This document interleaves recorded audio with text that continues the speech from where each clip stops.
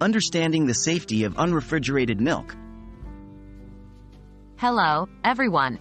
Today we're going to address a common question many of us have, especially during warm summer months or power outages. Is it safe to consume milk that has been stored without refrigeration for an extended period? What happens to milk at room temperature? Milk is a perishable product.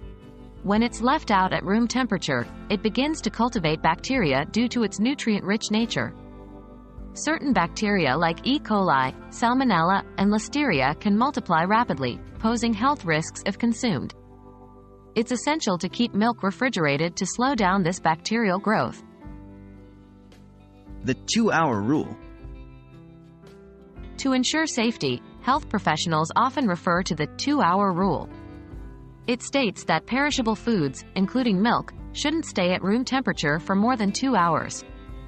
However, if the temperature is above 90 degrees Fahrenheit, 32.2 degrees Celsius, this time reduces to just 1 hour. What about shelf-stable milk?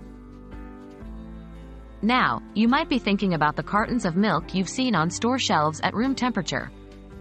These are usually shelf-stable, or UHT, ultra-high temperature, processed milk, a process that kills bacteria and allows the milk to be stored unrefrigerated until it's opened.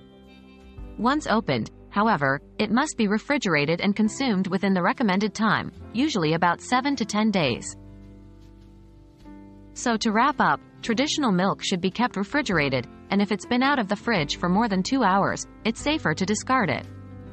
If you're unsure, remember the saying, when in doubt, throw it out.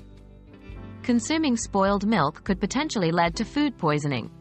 Thanks for watching, and remember, safe food handling practices are essential for our health.